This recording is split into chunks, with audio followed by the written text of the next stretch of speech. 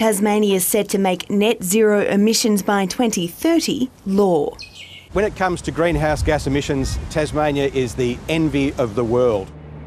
It's a target that's already been achieved, thanks to Tasmania's hydroelectricity network and managed forests acting as a carbon sink. We've been net zero or negative in our greenhouse gas emissions for 6 out of the last 7 years. That's left some confused. It's a bit like saying you're going to hand in your homework 7 years after you've actually achieved your outcome. We've already reached it, and you can't aim for something that you've already arrived at. The government says without action, Tasmania will go backwards. As our economy grows and as our population grows, and as we expect to see more frequent, intense bushfires, our emissions profile is going to go up.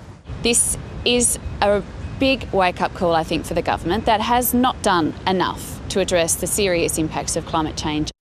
Land use and forestry emissions have fallen 188% since 1990, primarily due to the decline of the forestry industry.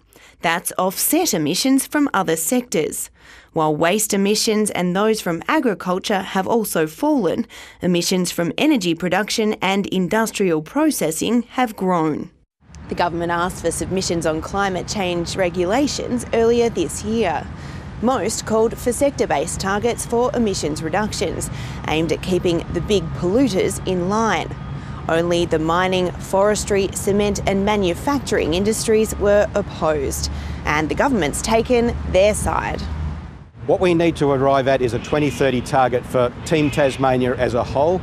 Different sectors will have a different contribution to make. There is no commitment to mandating a reduction in emissions from transport, agriculture, industrial processes. These are the things that we have to be doing in a period of accelerating climate change. Hopes for more than just hot air. Alexandra Humphreys, ABC News.